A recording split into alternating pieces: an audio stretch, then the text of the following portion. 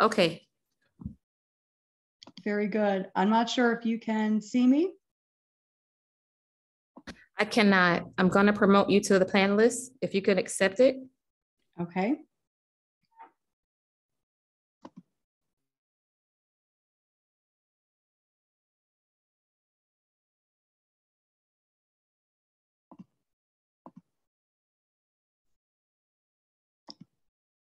All right, there we go. I think that works. Madam Clerk, are we all set now? Yes. All right, very good. Good afternoon. Would like to call the May 5th meeting of the Affordable Housing Advisory Committee for the City of Plantation to order. Would our clerk please call the roll?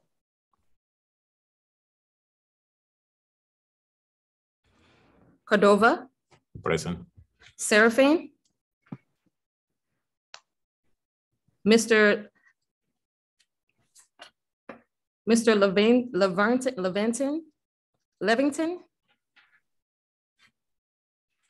Mr. Levington? Yes, I'm here. Ms. Bruce? Here. Ms. Edwards? Here. Mr. Arbach?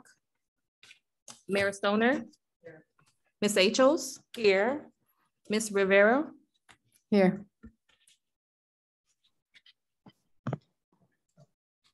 Madam Clerk, do we have a quorum this afternoon? Yes. We do. Thank you very much. I want to apologize in advance. At the beginning of the meeting, I got a call around 3:50 that my 2.5-year-old, who's sitting here on my lap, was running a bit of a fever. So like a working mom, had to go and pick up Buzz from school. So he is also joining our meeting this afternoon. And that's why I'm not there in person. But I wanted to thank everyone for coming to the meeting today.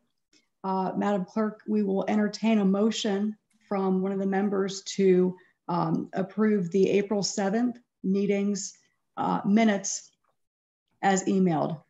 Do we have a motion? So moved. Thank you. Mr. Leviton has moved the acceptance of the minutes. Do we have a second? Mayor Stoner made the motion. Mr. Levington made the second. I apologize. I could not hear. No problem. Thank you. All right. All in favor? Aye. Aye. Aye. Thank you. We'll show the motion to accept approval of the minutes as presented. Before we get into the new business, we do have a new member.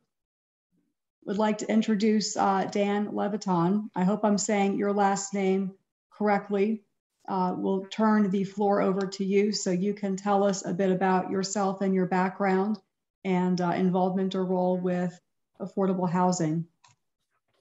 Well, thank you. I don't know if you want to turn my camera on as an attendee or not, but I've been in the housing business since 1968. I was a builder and developer in Chicago, have built Section 8 to 21D3, have built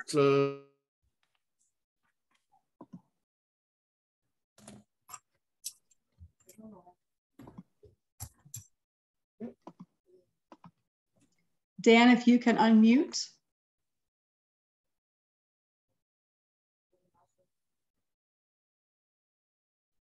Did we lose Mr. Leviton? We did. Goodness. Okay. Well, we'll give him a moment to hopefully rejoin our meeting. While he is doing that, I see we also, besides Mayor Stoner in attendance, we have Councilman Nick Sortel joining remotely. And I can't see, but I'm going to imagine as Councilman Fadgen in the audience. He usually attends all of our meetings in person. All right, very good. Mr. Leviton, are you back with us? If you can unmute, I'll return the floor to you so you can continue. You may have to unmute. trying to, there we go. There you go. All right, now I've got to turn my camera on again and we're all set. Here I am again. Thank you. Sorry for the technical issues. I've been in the housing industry since 1968, have built a number of low and moderate income housing developments around the Midwest, and moved to Florida in the 1980s, became a consultant to the housing industry, and I'm still involved in development of a number of different types of housing around the country. Wonderful. Well, thank you very much for your time and commitment and joining us. We're glad to have you on the committee. Thank you. Thank you. Broward County Commissioner and former state senator, Senator Nan Rich, is joining us in person. And again, it's a little bit tough. I can't see into the audience from here, but believe that Senator Rich is there in the audience, so would invite her to join at the podium.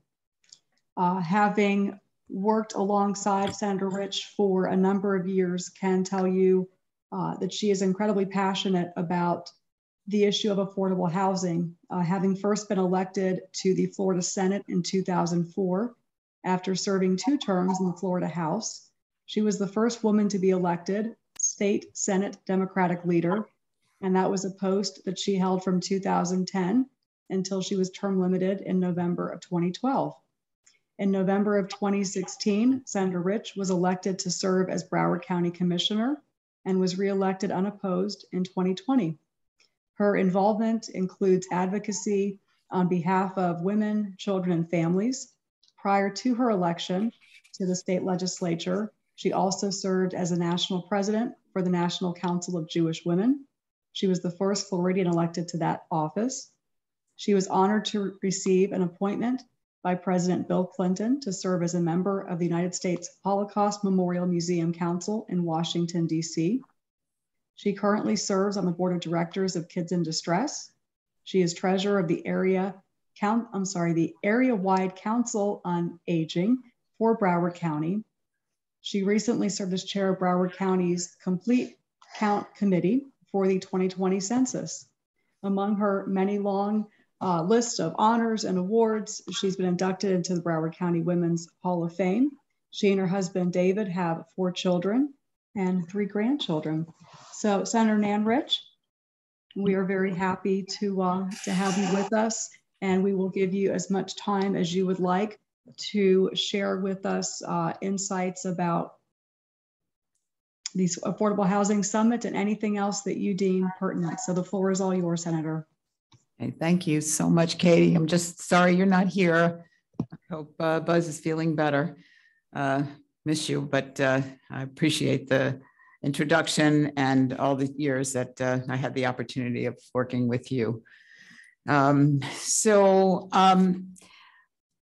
one thing I can say about the census and what just happened with redistricting is that I lost Plantation.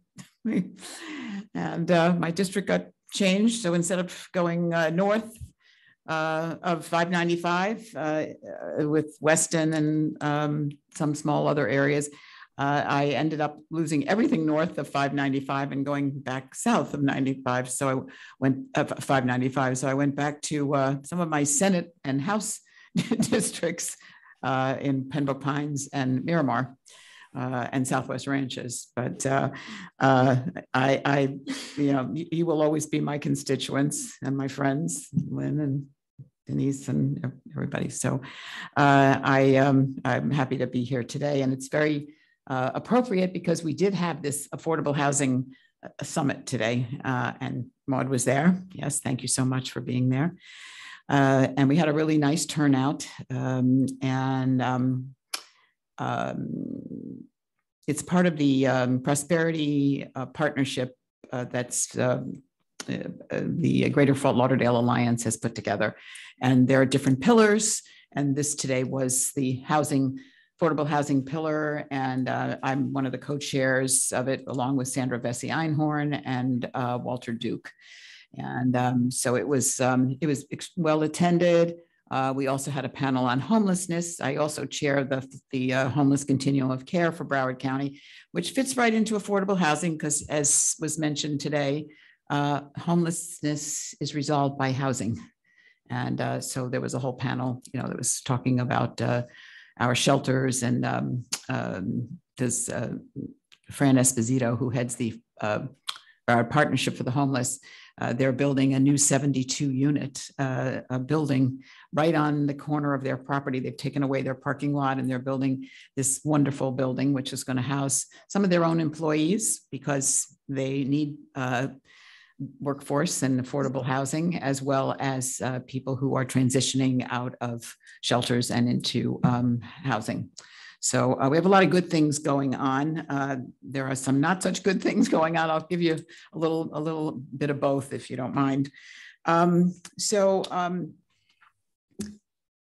Murray, Dr. Ned Murray was there today, and he is the Associate Director of the FIU Metropolitan Center, and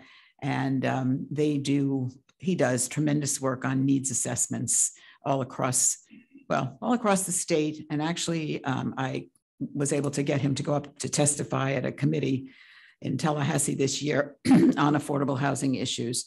And he did the needs assessment for the county in 2018. And we asked him we contracted with him to do an update because of COVID and the impact of COVID.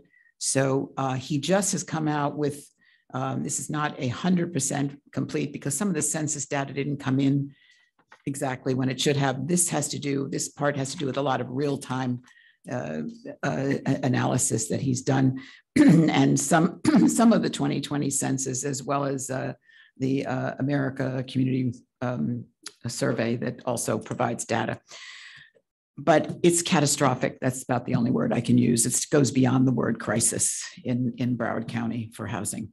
And you'll see, I don't have it all marked off because we just printed it up when I got back to the office. He had sent it out to everybody, and I will get a copy, sent to you all, so that you can, pass it around and look at some of the statistics here. But I'll get to that in a minute. I wanted to just share kind of first a few statistics that that come out of the 2018 needs assessment. And that is that in 2018, only 12.7% of residents in Broward County could afford to purchase a home at the average median cost of a home, which was $360,000. Now, as of the end of March, the Florida Realtors came out with, and Dr. Murray validated it today, that less than 8% in Broward County can afford to purchase a house at the median cost level, which is now $545,000. $545,000. Just think about that. And so it's an increase basically of about 34% from before the pandemic. So we have the high cost of housing, we have low wages, and they both contribute obviously to the crisis. And on top of that, we have a very, very small supply of affordable housing in Broward County. The crisis it's humanitarian, but it's also economic. And one of the things that was really good today was the mix of people that were there. And I think you saw that, Maud. So you had nonprofits, you had government, you had educational entities. The new superintendent of public schools was there. It was held at Broward College, so President Hale was there.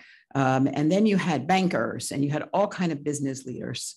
And I have to say that it's so important for the business community to get behind affordable housing, because they have a tremendous impact in terms of explaining to people what the economic side of this is if you don't provide affordable housing. And, one of the things is that, that businesses don't relocate to places where there's no place for people to live. And that's where we are today. And they all realize that. How it impacts the economy. In 2018, approximately 54% of Broward's 760,000 households, owners and renters, were cost burdened. This has gone up dramatically, and I'll get to those figures in a minute.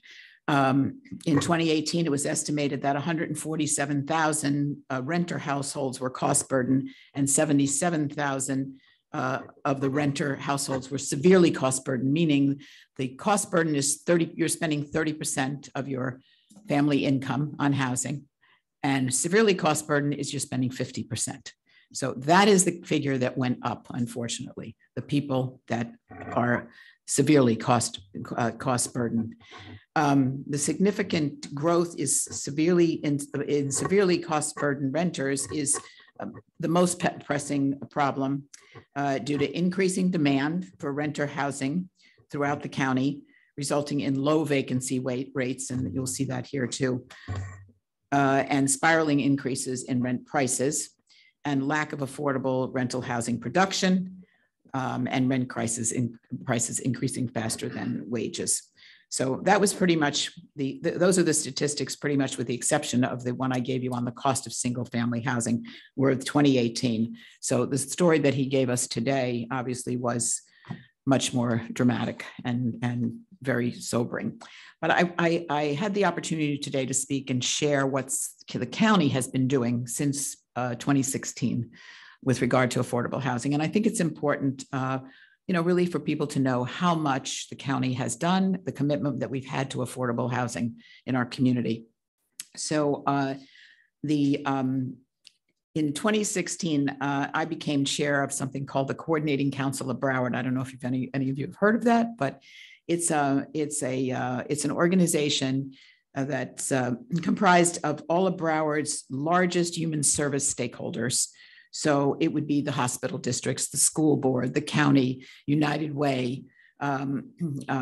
It's pretty extensive. Broward Behavioral Health Coalition, ChildNet, which is our child welfare organization, all the largest human service organizations. And when I took over as chair, the best thing I did was with my friend Cindy Ehrenberg Seltzer, who chairs the Children's Services Council, was to hire Sandra Vesey Einhorn as our CEO. And she has done a phenomenal job.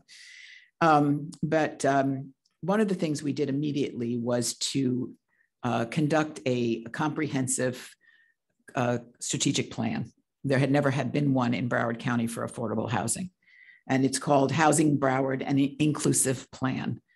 And that's kind of laid the groundwork for the last 5 years of things that we have done, with exception, little bumps like the pandemic along the way. So one of our goals in 2018 was to pass the Broward County Affordable Housing Trust Fund, which we did. And I'm extremely proud of that, because in the legislature, I worked very hard to try and get the Sadowski Fund not to be swept. And as many of you know, it was created in 1992 by the Florida legislature. And it was created with the idea that the trust fund was specifically for affordable housing purposes and nothing else. Well, starting in 2002, and I got to the legislature originally in 2000, starting in 2002, they started to sweep the trust fund. And so we decided that we would create our own here, but with one big difference, that it's a lockbox. Anything that goes into this Affordable Housing Trust Fund, general fund money, grant money, donations, whatever it may be, once it goes in there, it may not be used for anything but affordable housing. And it gave us some money, which the county had never put aside before, for what we call gap financing. So when developers come and they apply for an RFP or an RFA, they need some support, financial support, to make the deal work, because land is expensive, construction costs are high. So the average is about $5 million gap financing for each development that we do. And so we started with $5 million the first year, 2018. And through currently this year, we've put in 35 million. And then we were very fortunate this year. We had $47 million from the federal government through the ARP, the ARP program. And we took that money and we converted it to use for general fund. And we passed several weeks ago 7 large projects and 2 land acquisitions. Unfortunately, none of them are in Plantation because nobody applied from Plantation for any of them. But I'm hoping that maybe in the future, you may be doing that, and maybe just being here and hearing all of this, you may feel that you might have an opportunity to do something like this. So these are all shovel-ready projects. They all had, we're not going to have zoning issues, battles, or anything. They were, because the money has to be used by 2026. And by the way, these are not mixed use or mixed income. These particular ones are all multifamily units, affordable housing. So it's 1,025 units, which is a really significant amount, not in this whole scheme of what we need, as you've heard what I've said, but for us, it was quite good. It totaled six different cities, and it went across 7 of the 9 commission districts. So they weren't all built like, say, in Fort Lauderdale or on the east side. They ranged all the way over to Pembroke Pines, Davie, and a couple of other cities over there as well. So given the extreme affordable housing crisis, this really is, this was an extraordinary opportunity to provide, as I said, 1,025 units in Broward. Then we just enacted, and I will tell you this, which was an ordinance that I sponsored. It was modeled after the Miami-Dade ordinance. And we moved it along very quickly without having to set for a public hearing. Because it's important that we do this now. And this requires landlords to provide a written notification period of not the 30 days that has been in the ordinance all across the state, but this one is going to at least 60 days notice before the end of an annual lease if the landlord intends to raise the rent by more than 5%. And we know that the rents are going up. They're draconian. We had a woman testify the day we passed this. She was renting her house for maybe a couple of decades, I think, and her husband had just passed away, and she was on, fixed income, and they raised her rent from $1,350 to $1,950, and she could not afford it. She had to leave. So, and given the limited supply, as I mentioned before, this gives the tenant at least a little bit more of an opportunity to find an affordable unit or to negotiate an acceptable rent increase. We're trying to do everything we can at the county level to address the affordable housing crisis in our community. So even some of the smaller things, we're going ahead and passing them because it all kind of adds up to something maybe more significant. And this is especially because our legislature consistently preempts the local governments from implementing common sense regulation. I mean, there is not any kind of rent control or anything that any city basically can do in this state. So, but this is not something that was preempted. So we went ahead and moved on this one. Let me just see a couple more things. Okay, we have also made some changes to our land use and zoning requirements to encourage more affordable housing development and create more new units. So we're now promoting transit-oriented development and with an emphasis on affordable housing, offering obviously additional bonus units for putting things, along transportation corridors. We changed the formula for municipalities. I'm sure you're aware of this, but or I'm sure Mayor Stoner is. The calculation of affordable housing needs used to be that you could combine your very low, and moderate income needs together, so that if you had enough moderate to cover, then that would be it. You could say that you met the planning council requirements. And now we have divided it out. This was a recommendation from Dr. Murray, is that we get a better handle on what the needs are. And now the municipalities, when they come in for a land use change, have to come in with a breakdown of the 3 different categories so that we know exactly, because I think there are just 3 cities. I think it's maybe not right now after what's going on, but I think there are just 3 cities that have that don't have enough moderate, but none of them have enough low or very low. So, okay. And then just let me see what else, anything else here that's, yeah. Okay. So, and then let me just mention about what we're going to be trying to do in the legislature this year on behalf of the county. So, you know, advocacy is something it's like in my soul. So I go up to Tallahassee still to lobby on important things for the county, and we have our own team up there. So we're going to continue to try to modify the Sadowski Trust Fund statute formula to make it more relevant for today's needs. And when I say that, it's that currently the formula in the statute requires at least 65% of the awarded SHIP money, that's the state, the housing for homes, it must be awarded for home ownership. And the statute indicates that no more than 25% may be used for rental housing. Well, that may have been okay for 1992, but it's not okay for the needs of today. We are a built out, Florida is just one of large urban counties that are essentially built out. We don't have land to build 147,000 units here that are what's needed.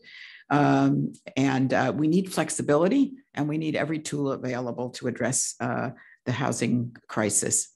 So, and in addition, of course, we're also going to try and get them to live up to their word, because if you might remember, in the 2021 session, the legislature passed a bill that was signed into law by the governor that permanently diverts 50% of the Sadowski Affordable Housing Trust Fund for non-housing purposes.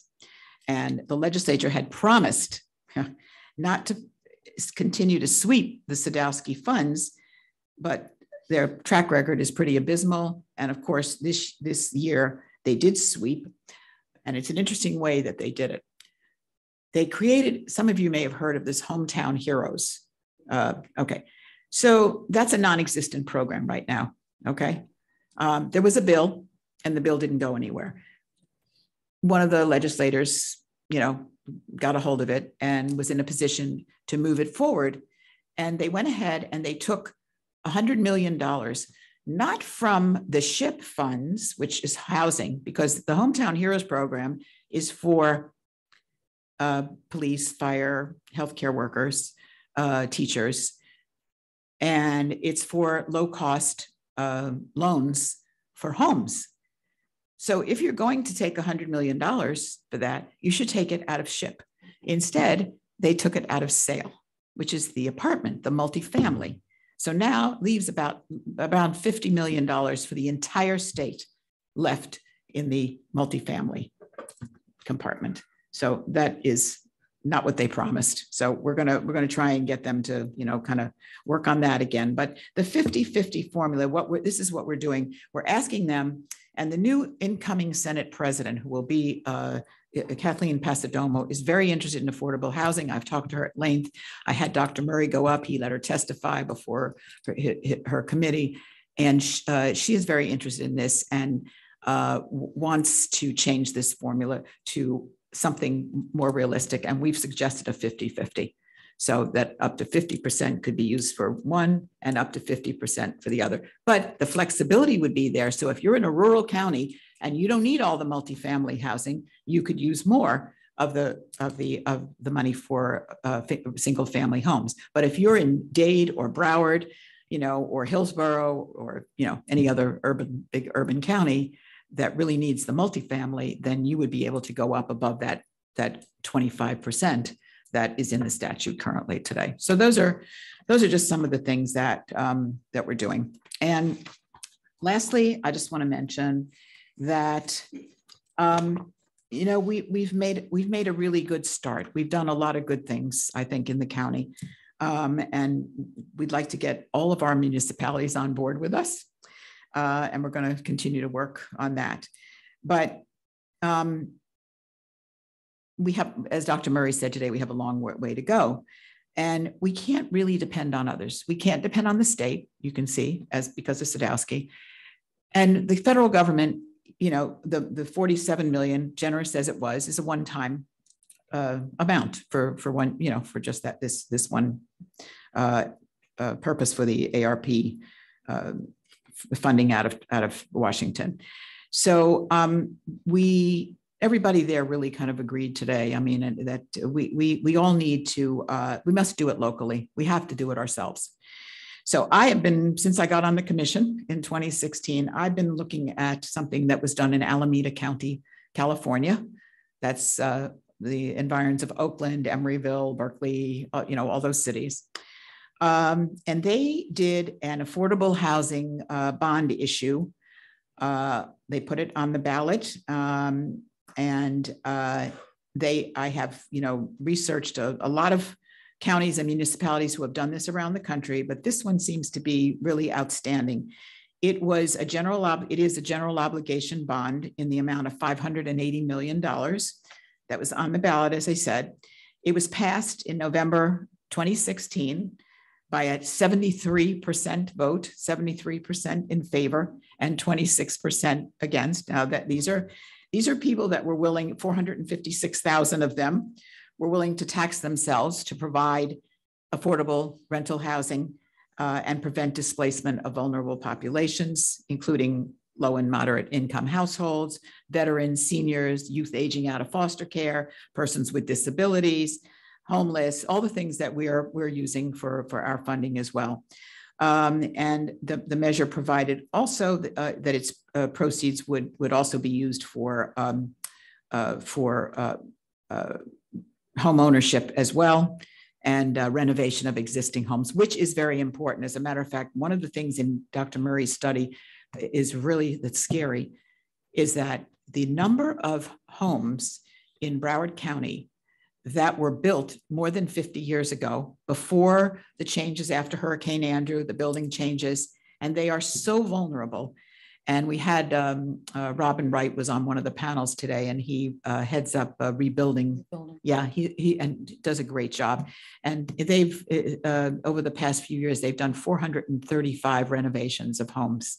And that was included in their bond issue as well. And we include that in our funding as well. But it's kind of scary when you think about all those homes that, you know, and they replace the windows and impact windows and doors and, you know, all roofs and all different kinds of things. So it was you know, it's interesting to see.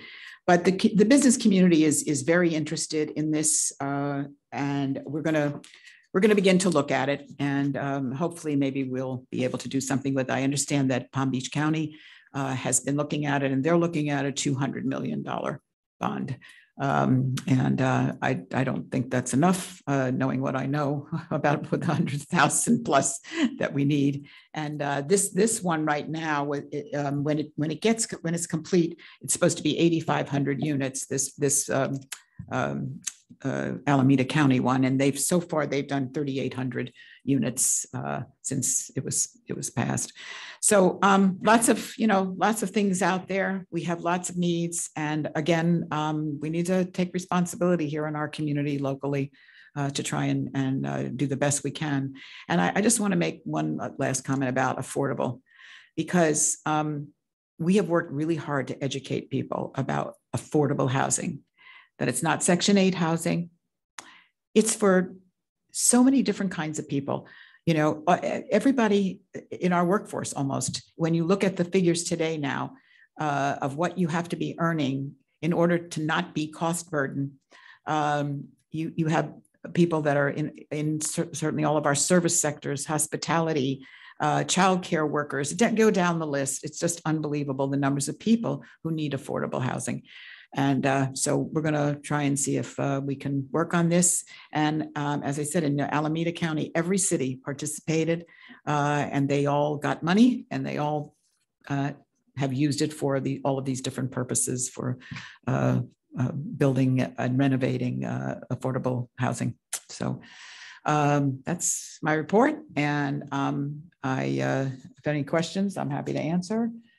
And if you want, I can just pick out those few pages that have statistics on you all. They did the top 10 in each area. So this is one that I thought was really interesting for you all.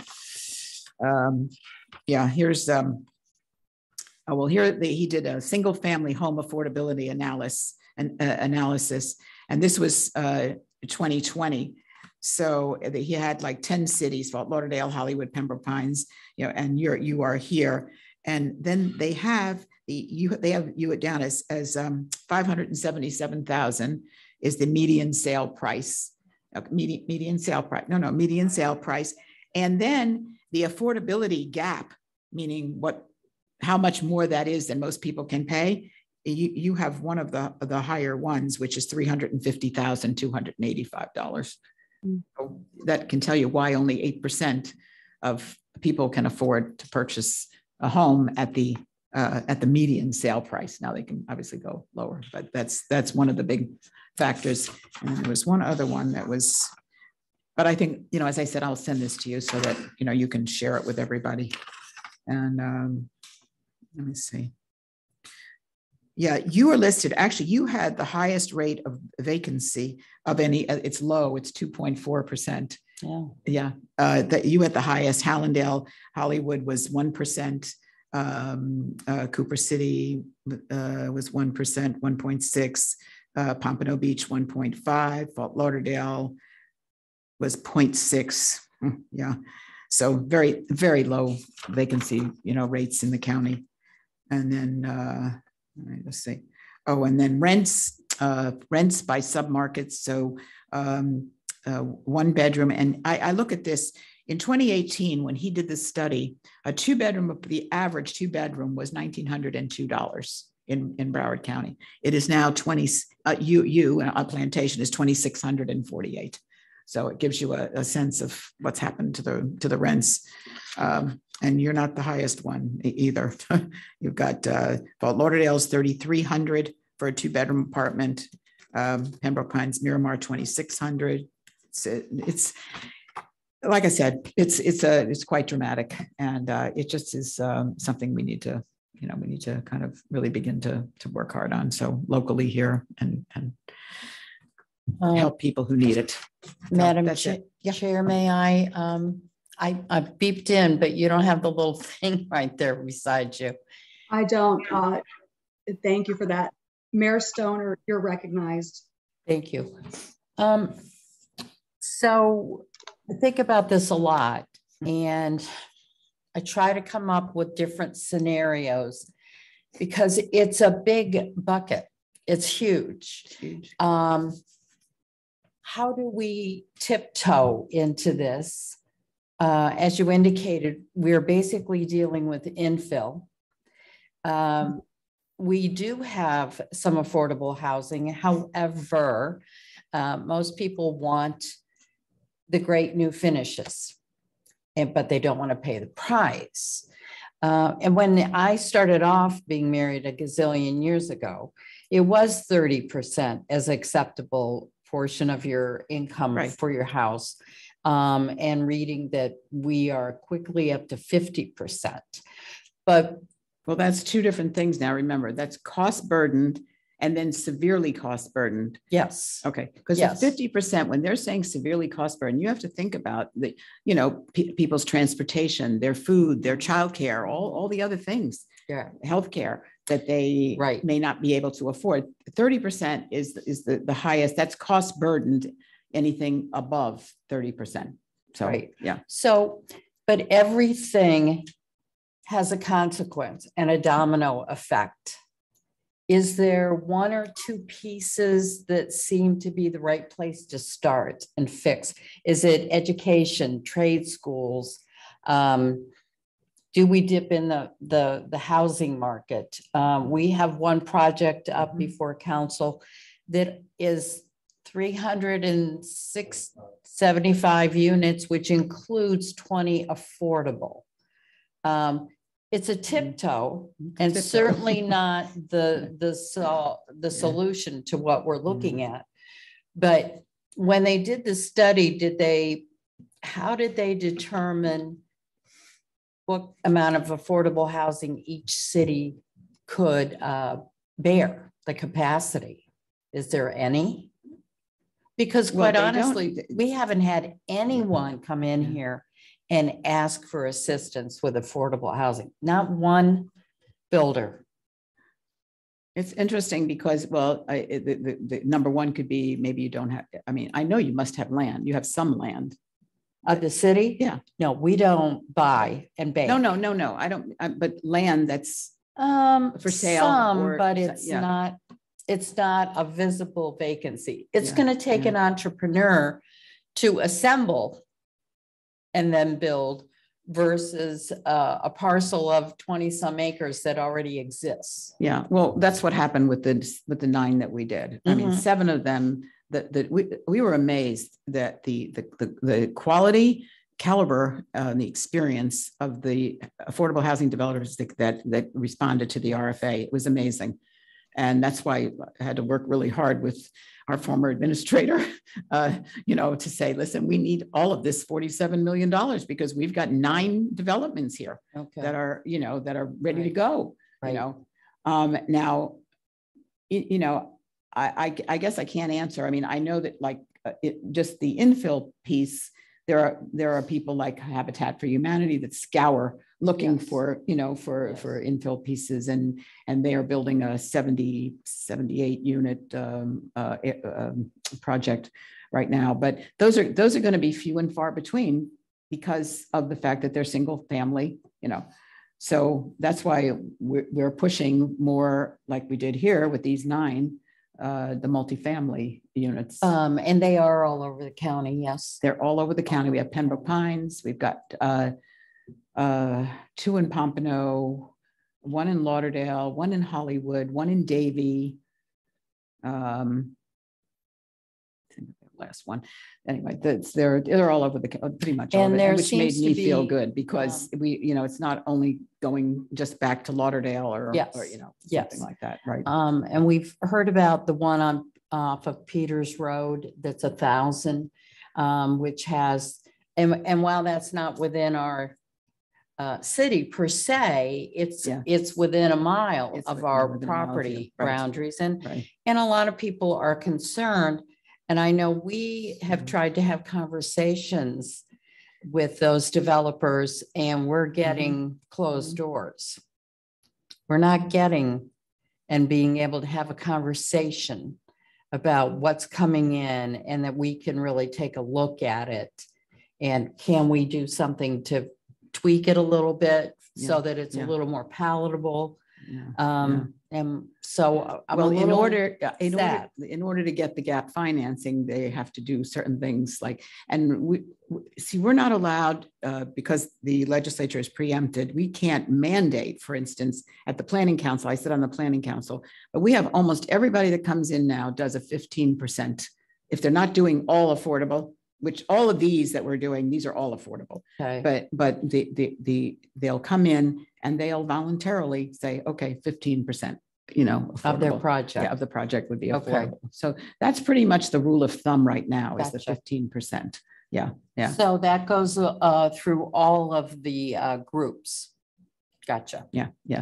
Okay. Well, you can specify, but we try to ask people to just kind of do, some of all of them. So you don't just leave, And one of them how out. Some of them. quickly are they filling up? As quickly as you as finish? quick. Oh, as quick. Yeah. Yeah. As quickly as they get finished, they're filled. So has there been a decrease in the impact on the county now that you have the so-called homeless in their own places, or is it continuing? No, I wouldn't say that yet. Not yet. We just started a landlord initiative, recruitment initiative. I chair the homeless continuum of care. Yes. We just started that, and we're getting a lot of landlords that are coming in. It's hard because they can raise the rents, and Sure. so and we're just working with HUD to raise our rate that we get reimbursed up to the market rate, because otherwise we're in a very bad position there, with not being able to go above Right. that rate for the for the low, very low or moderate, couldn't go above it. But now we're looking at we're going to get approval to do that, which will help. Yes. And then we've had a problem because of COVID. You have a lot of our shelters were down to 25% capacity because of COVID. We had to separate people, and and a lot of people didn't want to come into the shelter. So that was very tough because people were living in their cars, and sad. But now we're back up to about 70% capacity at the shelters. And then, we're looking at the rapid rehousing and the permanent supportive housing. And that's why, we need to build these units because, we need to have places. And it's not only for them, it's mental health. It's when you go to look at the Borough Behavioral Health Coalition, you have people coming out of all kinds of programs. They have to go into some kind of a supportive care kind of a program. So if we provide all that, do we provide some kind of training or education so that they can, in fact, increase their earning capacity? Yeah, I'll tell you, as a matter of fact, when Fran Esposito presented today, she talked about in the new building, which is 72 units, they've got all kinds of technology there and training to help people be able to increase their level of competence, whether it's computers or whatever it might be. Yeah, I mean, that has to go along with it. That's the supportive part of it.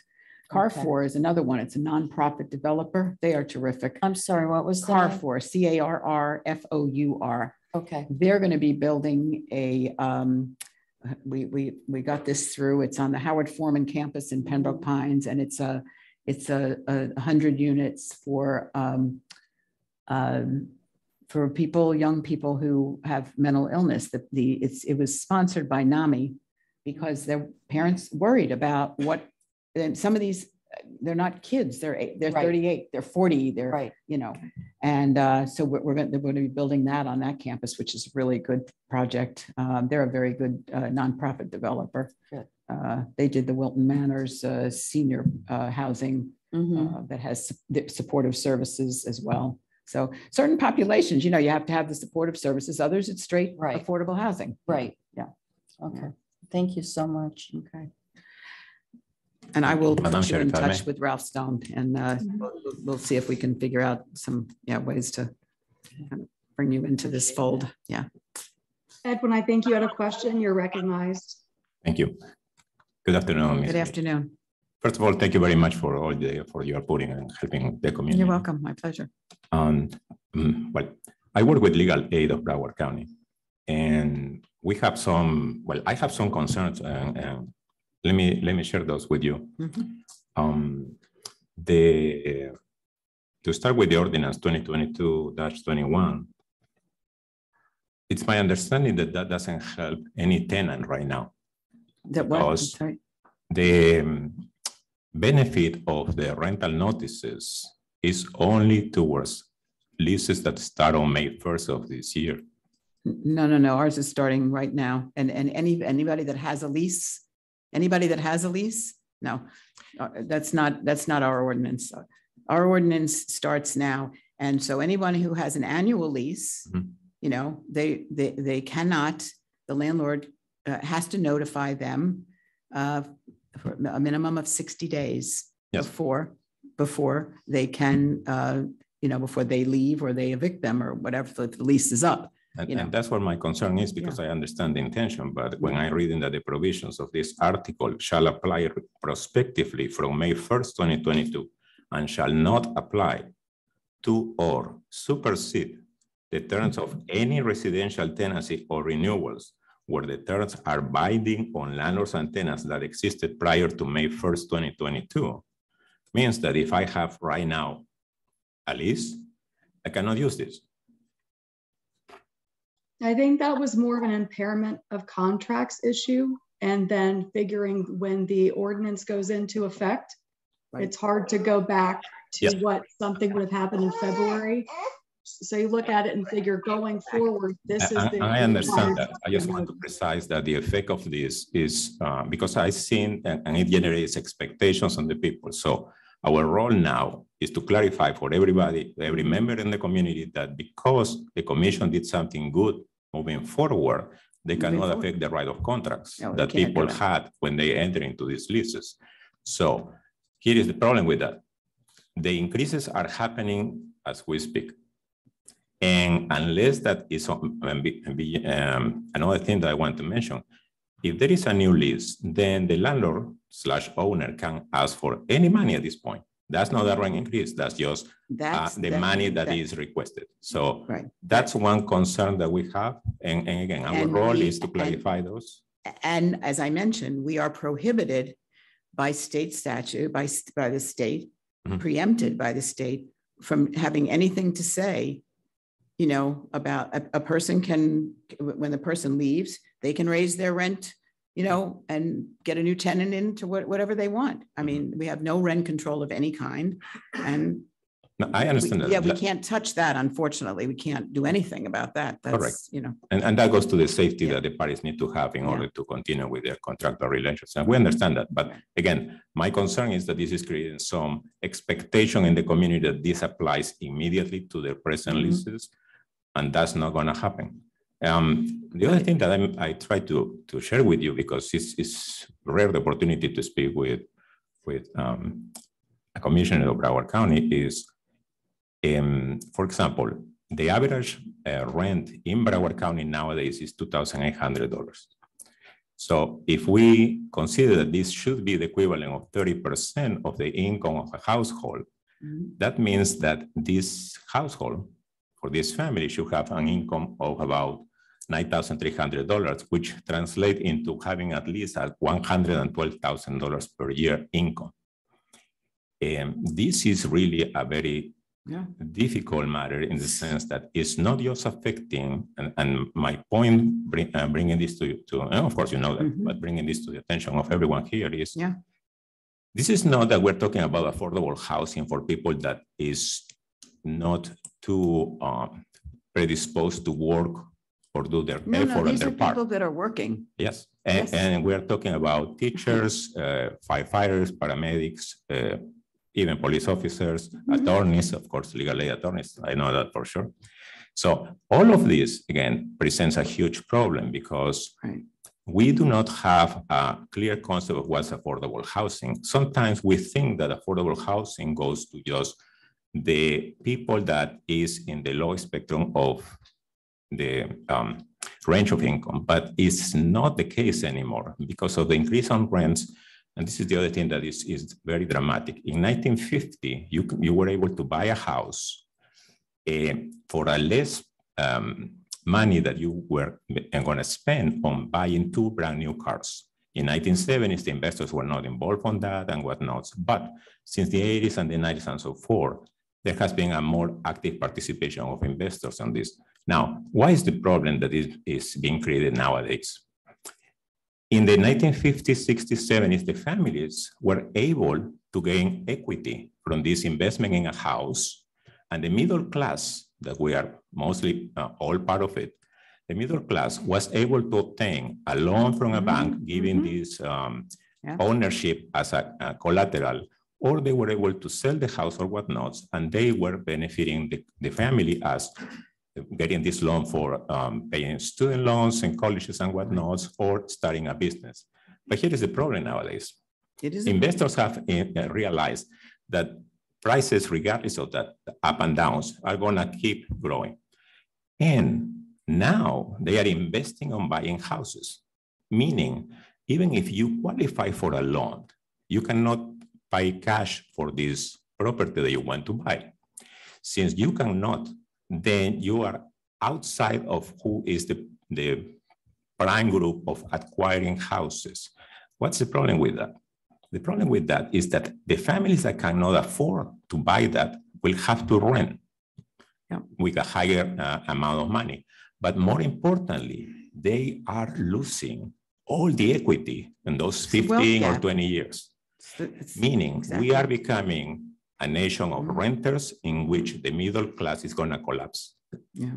Well, this is, I mean, there are articles, I read all these articles in the paper, really, it's a whole issue about the wealth gap because people are not able to buy homes and invest in them. And especially, you know, in where we live. I mean, all the studies are showing that we are the most unaffordable place to live, not only in Florida, but the nation. So, you know, it is sad because, you know, there's the whole idea of, and I understand when, you know, people say, but you know, the idea is to own your own home.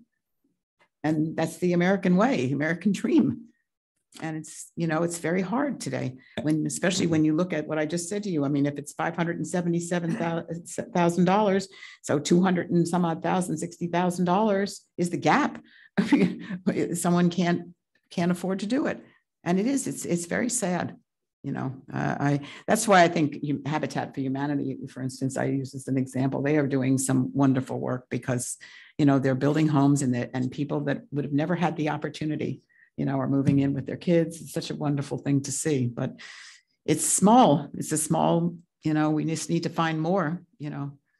I think anything counts. That. That's my approach, Yeah. Because we're not going to be resolving this problem, which is massive. It's not a local problem or a state level problem. No, it's massive.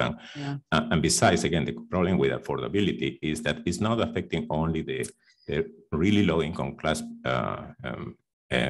families, is affecting middle class as well.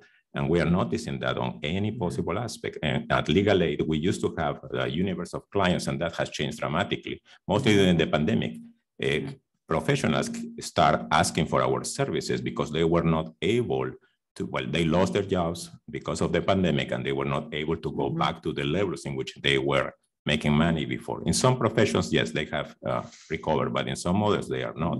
Services is a really terrible thing now. Yeah, very terrible. Well, you bring up some really good points and we'll, you know, I'll bring them all back. We're looking, you know, for solutions and we're, you know, try as hard as we can. Thank you. And yeah, okay. All right. Senator Rich, when we're also talking about areas where we are built out and we don't have the infrastructure or the availability to, you know, build maybe a 5 or even an 8 acre type project for multifamily apartment rentals, et cetera. And we're looking at the need to, you know, put more, again, inventory and give people a mix of options, whether it's a single family residence or a condo. I think we had touched on this topic at the last meeting, but it probably bears repeating when we're looking at state policies and looking at, again, inventory and now an area of critical concern is how homes are being used as vacation rentals versus housing and providing the opportunity for people to own a home and to live there and be a part of community. And you have to think about the local governments and the way that they have planned and they have developed these neighborhoods to perform, function, and be a part of that community in a certain way. Having more units available without having to give out money, without having to look at concurrency, roads, building more things that take time, raw land that's expensive, all of those things. When you think about, we already have inventory there. We just have individuals using it a certain way, which is not helping to resolve this larger crisis. I think you were right early on to say catastrophic. And years ago, when we had people that were underwater, individual property owners who maybe had to relocate, who had a situation, divorce, whatever, they could not sell the home for whatever reason. That ability to rent a home certainly filled that need, but that dynamic has changed. And I think the vacation rental homes have morphed into something very different than what people in the legislature like me supported them for years ago. And I think that, again, looking at the sheer number of inventory and helping to provide that. At last count, I was looking in Florida, over 170,000. 170,000. When you think about the number of units that we're talking about, and decisions local governments have to make to try to find who has property available, what developer can I entice, incentivize And we're all taking a step back and thinking, well, wait a minute. We have homes. We also have nice hotels for people who want to come to Florida to maybe rent or stay. Maybe the focus needs to be providing more long-term rental options closer towards the beach. These are stays where people need, you know, those types of options for lodging, et cetera. So I would just encourage you to talking as well to Senator Pasadomo and others to look at that as a way to, again, help bring more inventory back to market. Yeah. And that's, again, something that was preempted by the state, and they would have to change state law, you know, to deal with that. And the other piece, which I didn't mention, of course, is that so many people are moving here from other places, you know, and, you know, the Midwest and North, and then you have companies. There was a 60-minute segment. I don't know if anybody saw it, but it was, you know, showing these billionaires companies that are buying up all these houses, and, you know, then they jack up the you know, the rents on them, and they rent them. So we seem to be hit from all, you know, from all angles. But like I said, we just, you know, we just have to keep plugging away, and like I said, it's you can't rely on the state, you can't rely on feds. You really have to, we have to figure it out in our county to how to do this. Yeah. So. Do we have any members that have questions for Senator Rich or anybody who is participating online through Zoom before she leaves us? And of course, you're welcome to stay. We're talking about inclusionary zoning and reviewing our list, our inventory list, but we appreciate the information and dialogue.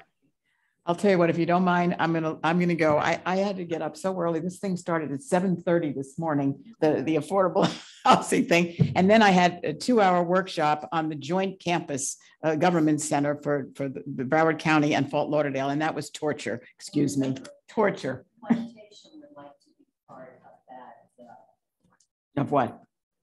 Fort Lauderdale South. Let me tell you what, you should know that I made my statement. Look, this has been going on for a long time, but if I had my way, I had my satellite office at Government Center West. I don't anymore because, you know, but I loved it. And I said the Government Center should be in the middle of Broward County. Okay. Yeah. So, I mean, if it falls through, I'll call you. Find us some land. Okay. Yeah. Okay. Okay. All right, I'll get them. Mayor, your mic's not on. I'll get them for Thank you so much. Thank you all. Thank you all. Thank you. And thank for your thoughtful comments. Thank you, Senator Rich. You're welcome. Good to see you. Moving on to our next item of new business, I'll turn it over to Mr. Holmes to present.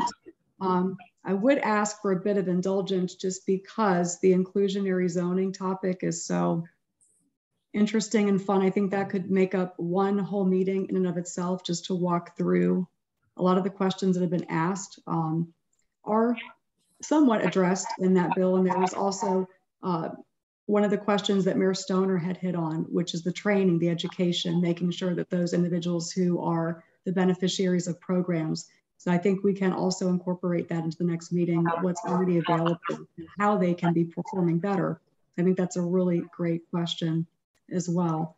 Mr. Holmes, I'll turn it over to you. I know you wanted to present on the list of city or public owned land, so we can include that as part of our discussion and check that box. Okay. Good evening. Thank you, Madam Chair. For the record, Dan Holmes, Planning, Zoning, and Economic Development Director. I found the discussion that we were just having very interesting. I can tell you, I just returned the other day from the National Conference of the American Planning Association out in San Diego. And I made it, I guess, my point this year, because you can have, you can kind of have your little areas that you want to kind of specialize in if you're more interested in affordable housing or transportation related issues. There's various sessions related to that. But I made it my point this year to focus on most of the affordable housing sessions. And very, very good information. I mean, I think California is really, in my opinion, where I think things are really happening. I mean, I think the state there is taking a very aggressive approach to ensuring that local governments are doing their part in the provision of affordable housing. It's interesting that she mentioned Alameda County. I actually sat in on a session where they talked about what they were doing in Alameda County, Oakland, for example, because they were having a very severe housing issue there. In fact, they had a large segment of their population even leave the area because the crisis was so significant there. But essentially, California has required that local governments identify, and this is something that's tied into approval of their comprehensive plans, that they have to identify what their affordable housing need is. And they have to get it down to an actual number of units that they need to provide in order to address the affordable housing in their area. So they have to go through, and they work with sort of the regional planning agencies in the state to come up with that number. And of course, every 8 years, they have to go back and reassess that and start all over again. But what I found interesting is that there are basically two tools that most of the local governments there are really utilizing, that they're finding very effective in assisting with the provision of affordable housing. One is inclusionary zoning, and the other is really looking at accessory dwelling units. That's the other way that they are really addressing the issue, because as we said, that one of the issues is they're not making, we don't have any more land here. So accessory dwelling units was really a way of taking inventory of existing, residential zone property and adding more density to the residential zone property. And of course, then with inclusionary zoning, as you can look at not just property that's zoned residential, but in fact, as Commissioner Rich has indicated, that we can look to doing like transit-oriented design, kind of coupled with affordable housing to make sure we're putting it in the right place, and therefore you can start looking also at commercial properties, and even, in some areas, they even look at residential properties. So I even sat in on a session to see how those local governments kind of go through that process of identifying their number, looking at their inventory of, commercial lands that meet certain acreage criteria, what have you, and then focusing on those parcels that they find and putting the right zoning in place there and trying to encourage the provision of additional affordable housing there. But one other thing I'll say before I get going here is that the other thing that most of them indicated, that once they kind of really were forced into this process, even though the city was trying to do its part, they ran into a lot of NIMBYism, where, the community was, up in arms at saying, look, we don't want this housing here and here. So there were some interesting sessions too that some of the local governments kind of talked about how they approach, education of the public. So once you get those metrics in place, then it's going to be important for you to also begin to educate the public on, first of all, just letting them know who this housing is for. A lot of people are surprised once they see the numbers, as we said, looking at our numbers here, that and who this housing is going to be for. It's for your parents, for one, as they age. It's for your kids as they graduate from college and they come, back home. What are they going to afford? So it's kind of interesting and kind of quelling some of the NIMBYism that they ran into. So I kind of come back with some ideas, and as we're getting ready to begin our process very shortly with updating our comprehensive plan, and that is going to be one of the focuses for us, is to look at through our housing element, looking at what our, our numbers are so that we have some better data, and then we can look at solutions to identifying, parcels and how we can approach that. And as I said, one of the tools, very effective tools that a lot of the governments recognize is inclusionary zoning. So with that, let's talk about inclusionary zoning. So inclusionary zoning is one tool to help increase the stock of affordable housing in a community. In Florida, thousands of affordable units have been created through inclusionary zoning policies. Whether you're in a built urban community or you're in a rural area, inclusionary zoning is a tool that you can actually use to increase the supply and production of long-term affordable housing. Now, inclusionary zoning is an affordable housing tool that requires some market rate developers to also, let me move to the next slide there. Okay. So inclusionary zoning is an affordable housing tool that requires some market rate developers to also develop units for affordable low and moderate income. And that's kind of what Commissioner Rich was just talking about, that they're mixing different types of units and developments. The number of affordable housing units is typically given a percentage. She said 15% is kind of the going number that they're working with now of the total number of units developed. Inclusionary zoning can come in a variety of forms. Inclusionary zoning can be an ordinance that covers an entire jurisdiction, an overlay district over a redeveloping area, negotiated development agreement, or other method. And as I said, with some of the NIMBYism, once you can, kind of identify where it's going and the most appropriate location, what I saw a lot of cities that I saw presentations on out in California, they're using more of the overlay district method to focus on certain areas. And that also helps to quell the community, because there are, areas that they think that we should not be providing this type of housing. So that was one way of them dealing with the public. And I will say, interestingly enough, just a side note here with accessory dwelling units, what a lot of the cities found that once they started doing trying to promote the accessory dwelling units, the properties that were actually the first to come in and start developing more accessory dwelling units were actually the higher income properties. And there's a reason for that, because of affordability. A lot of more moderate income people were not able to afford to add the accessory dwelling unit to their site. And then they, but there's some ideas also for that, but I'll reserve that for when we talk about accessory dwelling units. That's one of the other areas that we have to address as part of the statute here.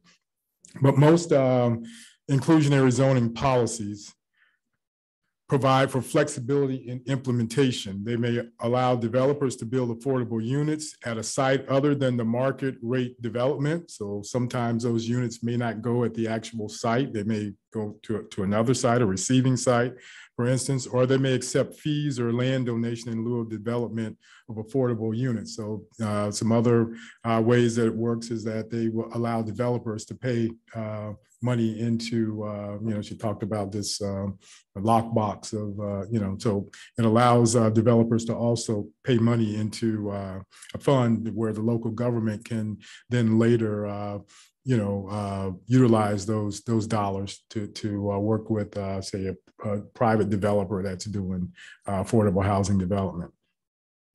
Inclusionary zoning programs provide incentives or benefits for the housing developers. For instance, developers may be allowed to build more units on a given site than typically allowed. This is the way we're typically approaching it to entice them into providing the affordable housings. They may have the permitting process fast-tracked and or may have certain fees waived. So these are some of the ways that local governments can kind of help to bring the cost down. Nationally, there's over 174,000 affordable homes that have been produced with inclusionary zoning. So it is a method or process that's kind of taken off. Now, with regard to the state of Florida, I talked about, what, California has been doing, but Florida also has an inclusionary zoning in effect as well. And in 2019, the Florida legislature passed House Bill 7103. This bill amended the state's inclusionary zoning statutes. Now, under the new state law, local governments must now fully offset all costs to a developer when those costs result from an inclusionary housing ordinance. So if we are going to look at putting in place inclusionary zoning within the city, then our ordinance is going to have to offset the cost so that the developer providing those units is not bearing the cost of our enforcement of the affordable housing units. The Florida Housing Coalition, with its years of development expertise, is assisting many local governments that need assistance in kind of developing their ordinances for affordable or inclusionary zoning. House Bill 7103, for example, well, let me give an example of how it works. So if there's a 100 unit development and a 10% inclusionary requirement, the local government would need to fully offset all costs associated with the 10 required affordable units. So the 10% here, 10% of 100 is 10 units. So we would have to figure out how to offset the cost for the developer providing those 10 units. Local governments can do so by providing incentives such as density or intensity bonuses. This is clearly the most popular way of doing that, reducing or waiving fees or by granting other incentives. And there's a lot of fees in terms of permitting fees. There are other fees, impact fees that they have to pay, which can add significantly to the cost of construction as well.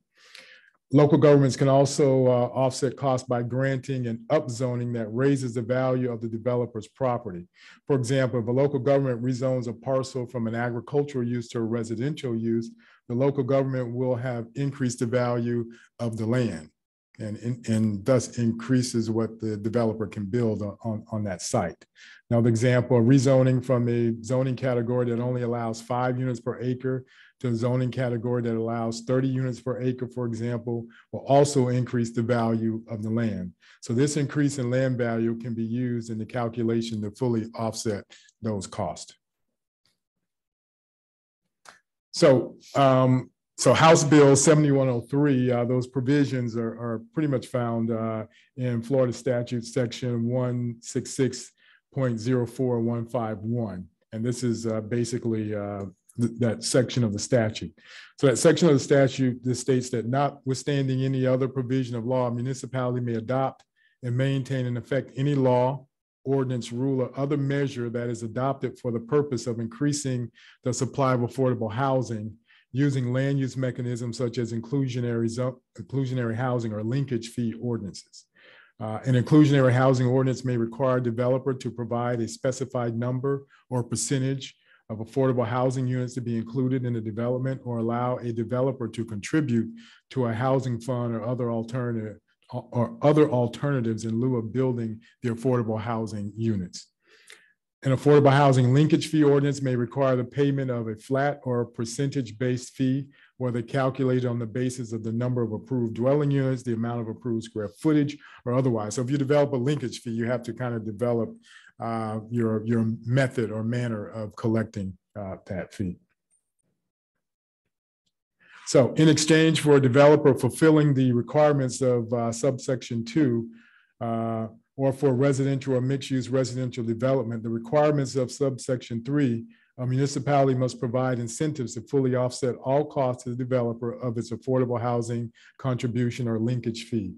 Such incentives may include, but are not limited to, allowing the developer density or intensity bonus incentives or more floor space than allowed under the current proposed future land use designation or zoning, reducing or waiving fees such as impact fees, as we talked about, or water, sewer charges, or granting other incentives. Subsection 2 does not apply in an area of critical state concern as designated by the statute section 380.0552 or chapter 28 through 36 Florida Administrative Code. Also, notwithstanding any other law or local ordinance or regulation to the contrary, the governing body of a municipality may approve the development of housing that is affordable as defined in section 420.0004 on any parcel zone for residential, commercial, or industrial use. Now, this section 420.0004 kind of provides the definitions that we've kind of talked about a little bit. It gives an overall definition of affordable. Again, that 30% number that Commissioner Rich talked about earlier. And then it kind of defines what extremely low income is, what low income person means, and what moderate income persons mean as well, and then very low income persons. You can see also that exceeds 50% on this very low income. So,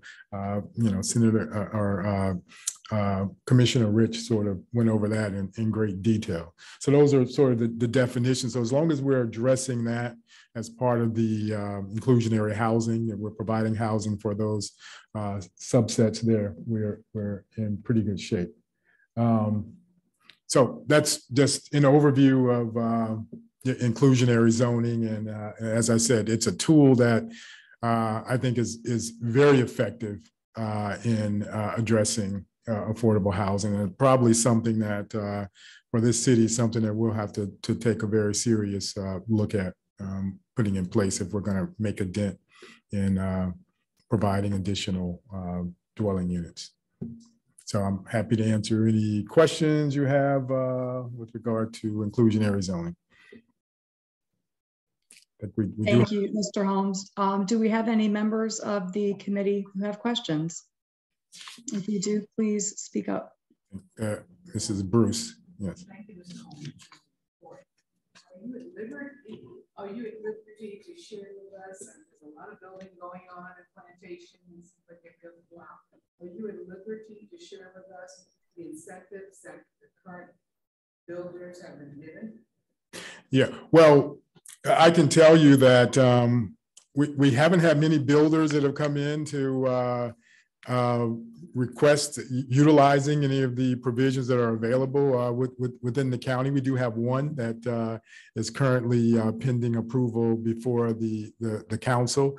And as I said, the city does not have a policy in place where we actually mandate it, but as Commissioner Rich said, that climate is changing for local governments. And as these projects come through, they're getting a little, they're asking them to kind of step up and do a little more. But we have one project that is actually requesting the use of the provisions within the Broward County Land Use Plan, which is incentive bonus density based provision. Right, not financial. Right. Thank you. Do we have any? Thank you. Any other members of the committee that have questions for Mr. Holmes?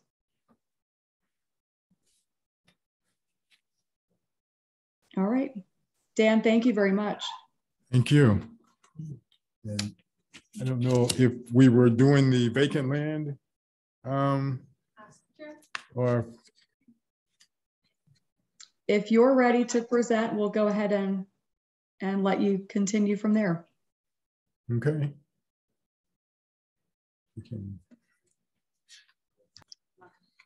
Okay, so as you know, one of the requirements of this committee is to kind of do an analysis of vacant land so that we can see what's available in terms of the vacant land owned by the municipality that is kind of maybe a possibility to do affordable housing on. I'm sorry, yeah, that's me. So we've conducted our analysis. Now, the city owns thousands of parcels. Most of the parcels that the city owns are basically a right-of-way parcels. So they're not going to be parcels that are even suitable for us to even begin to look at. So what we did was we kind of parsed out those parcels that were right of way, and we kind of identified within the city those other parcels to just kind of go through and be consistent with the statute to take a look at. So overall, we identified 22 parcels that are owned by the city. So the first parcel here is sort of an area that's part of a wetland area and volunteer park. So, and you'll find that many of the parcels that we own are, many of them are park parcels. So they're not going to be viable for us to really utilize for the development of affordable housing. So the second parcel that we looked at, there was a very small parcel adjacent to the Jacaranda Lakes that you see here, which is very small parcel. Again, it's not a parcel that's going to be feasible for us to consider as a prospect for development.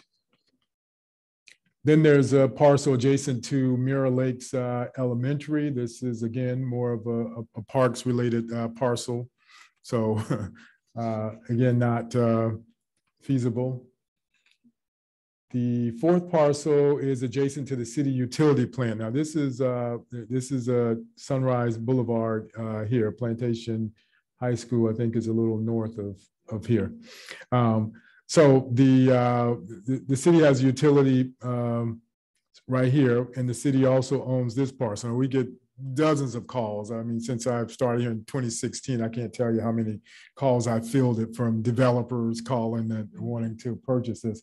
But the utilities department has identified this as a parcel that will probably be needed to expand the utilities infrastructure in the future. So it's not really a parcel that's viable for us to take a look at. Then there's a parcel, Liberty Tree Park, of course, again, a park that the city owns. This parcel is located off of what was the 43rd Avenue? Yes, you can see it here. It is a residential parcel. Give you a closer look at it here. So it's a small parcel, but you're not going to, you can maybe build a single family home there. You're not going to get much density out of that. And plus you have to be cognizant of the surrounding development there as well as a single family. And this is the seventh parcel, another parcel that's in the vicinity of single family development located here. This is Northwest 3rd Court. If we get a closer view of that as well, so you can see there. But you can see the street here. Again, it's not a parcel that you're going to get much density out of. This is the 8th parcel that we identified. This is located on Northwest 79th Avenue at the entryway here. Again, not a viable piece. This is a very small parcel that you see here. Maybe you can build a tiny home there. However, there's no access to the parcel, so it's adjacent to the FPL substation as well. This is another parcel, North Hiatus Road. There could be some possibility here, but it's still a very small parcel. So you won't get much in the way of any significant density there. This is a parcel that's located at the intersection of Broward Boulevard and North State Road 7. This is the Wawa that's located there. So this is a parcel that the city owns here. This is number 12. This is 41 East Tropical Way. So this is in the eastern part of the city, but again, this is not really a viable parcel for development as well. And then this is a park this is 595. And so there's a park parcel located at the very southern part of the neighborhood here. I think a Terra Terra Drive. Again, park parcel. This is another parcel, East Tropical Way, that's located very close to the golf course here. This is another parcel, and whoops, sorry, I think I hit another parcel around the golf course in Jacaranda that you see here, very small parcel. That's a closer view of that parcel. And this is a parcel on Southwest, what's that, 13th Street? Yeah. So again, near Plantation High, very small parcel. And then this is one adjacent to that parcel as well. 17. This is approximately 1 acre. This is a park parcel here as well.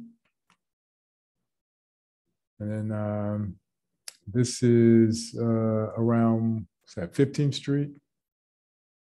So there's a little parcel here, but again, park related parcel, Seminole Park, approximately 6 acres. This is a parcel that the city owns in Plantation Acres area. It was, we've received lots of inquiries for people wanting to develop single family on this parcel. But again, it's a city-owned parcel. I think this piece here was donated by Ann Kolb, I believe, to the city. And that's the little donut piece that I just spoke of. And the parcel 20 is located right here. Again, very small parcel, and the way it's positioned, it's not really a viable piece. You see a closer picture of it there. And this is the parcel that's located on 21st Court. This was this parcel as well? I forget what the designation is. Plantation Acres. Okay. Yes. Yeah, that's right. Okay.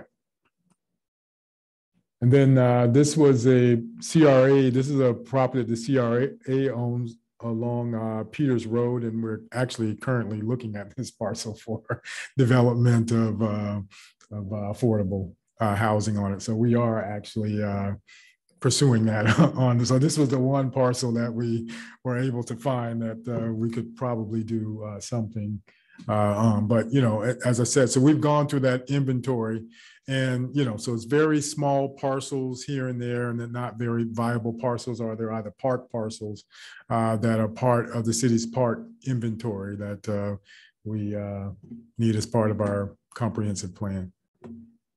So that's our vacant property analysis. So I don't know if there's any questions. Madam Chair, if I may.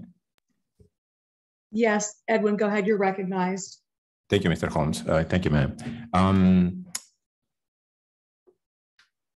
We heard Commissioner Geller presented to the city this idea that in order for affordable housing to work, it has to be close to a traffic area. Otherwise, it's not possible to consider that the problems with transportation will allow people that qualify for affordable housing to reside there.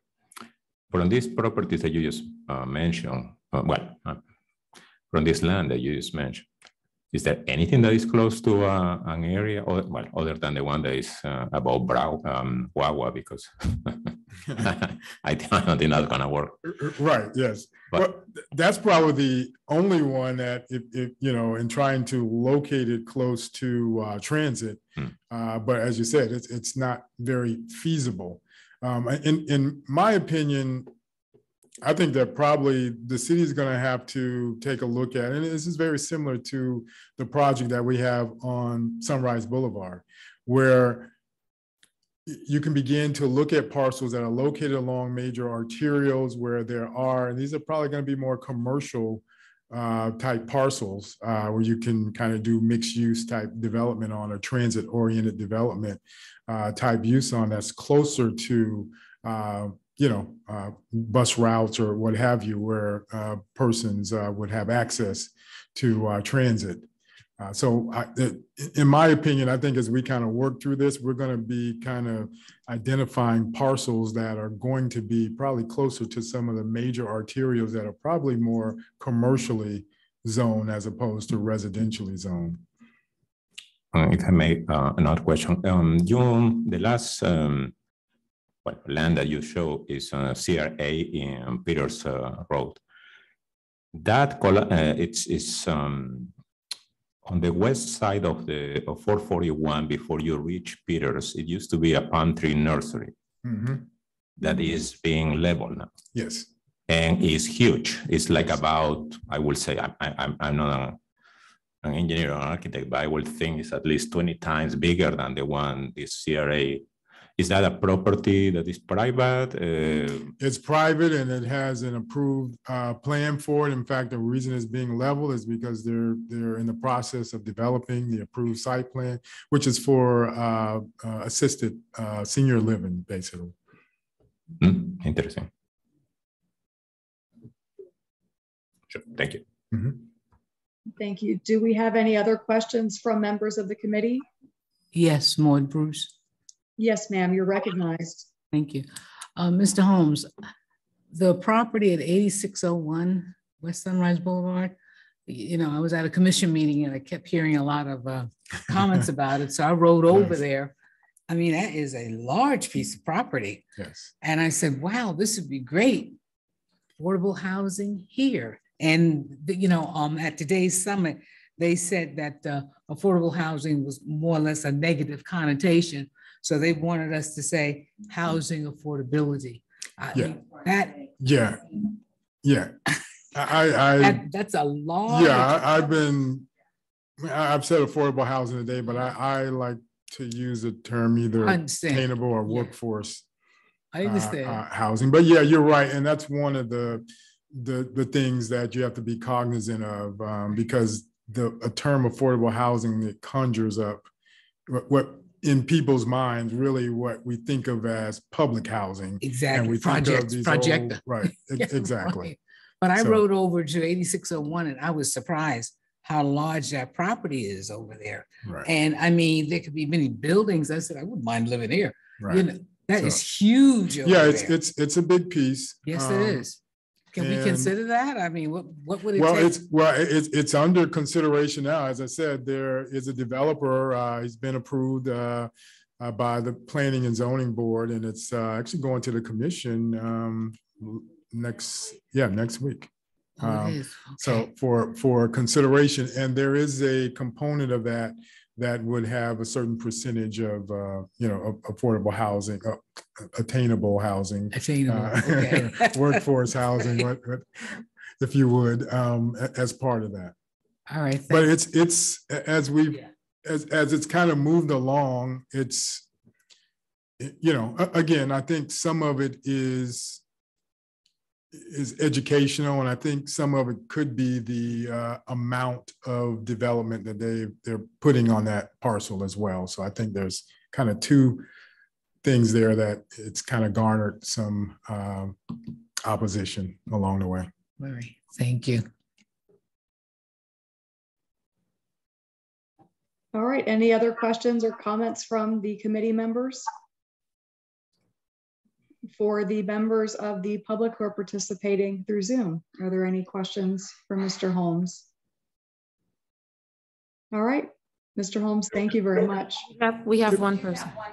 Oh, we do? Okay, I'm sorry. It's a little hard I can't see we have a attendee who is raising their hand. Yes. All right. Hey, can you guys hear me? All right. Hello? Yes. Yes, we can hear you. Go ahead. Please introduce yourself for the record. What was that? Please introduce yourself for the record. Hi, my name is Max Goldstein. I'm a resident of Plantation. I would have loved to be there in person, but I'm on a little vacation, decided to tune in virtually. I just have a quick question, which is, we know that housing, just like anything else, it's a market, it's supply and demand based. And the reason that it's going up and up and up is because we don't have a supply of any homes, really. We have a very low vacancy rate. affordable housing is a component, but market rate housing, if we can build more of it, it would also lower prices as the market gets saturated. And the way that cities develop over time normally is that properties get redeveloped and increase in their density naturally over time. But we've zoned most of the city for single family. We've locked in a certain number of units and we're not allowing for most of the city to increase. And I know that people have attachments to single family housing and whatnot, and they're attached to the neighborhoods that they grew up in. But wouldn't it make sense to start opening up the city to do ADUs like Director Holmes was saying, or to increase with gentle density like duplexes, triplexes, to try to get that market rate housing in to saturate it? Because affordable housing is great, but we have, you know, from Steve Geller's previous presentation, we've got 14,000 people moving in yearly to Broward County, and we can't build 10,000 affordable homes every year to meet that demand. We need to increase market rate housing too. So I don't know, obviously inclusionary zoning is part of that, but shouldn't we look at starting to rezone and increase with gentle density, like larger tracts of land, not just vacant land? I'll field that one through Mr. Holmes's presentation earlier. I know there's a lot of meat on that bill, that House Bill 1339 that was passed in 2020. But when you mention rezoning, which for a lot of us means more costs, more delay, more of a process that adds, you know, significant costs and delays in bringing those types of market units to the community, those options are now available to the city. So where you have a developer that identifies a need and would like to have additional density that's appropriate and they have the infrastructure, they don't have to go through that additional hurdle to rezone. So that does give planners and the council a lot more flexibility. And I believe that we're already moving a accessory dwelling unit ordinance through the council for planning and zoning. So that's something that is already underway that will again open up more inventory as well. Maybe Mr. Holmes wants to continue on that, or Mayor Stoner. Yeah, no, I think you put it succinctly. You're absolutely right. Okay. All right, very good. Mr. Goldstein, did you have a follow-up, or did that help to answer part of your question? I think you covered it. It's really just that I don't see us reaching that supply capacity without allowing that density throughout the city instead of just, you know, spot rezoning at a time. I think it might need to be a neighborhood by neighborhood change. Understood. We appreciate your feedback. Okay, thank you very much. Do we have anybody else, member of the committee or the public, who would like to speak? No. All right. Okay. I don't believe that we have anything else on the agenda for Mr. Holmes. Did you have one more thing to add? I just wanted to do one other thing. We have a new member of our department that I just wanted to recognize, who will be working with us in the future, Michael Alpert. He comes to us as the Assistant Director of Planning and Zoning. He arrives not a minute too late, in my opinion. So we're just happy to have him. So I just wanted to introduce him. You guys will be seeing him in the future. Okay. That's wonderful. Thank you very much and welcome. Okay. All right. Well, if no one else has any additional business, Edwin moves that we rise. Thank you very much for your time, and we will see you again in June.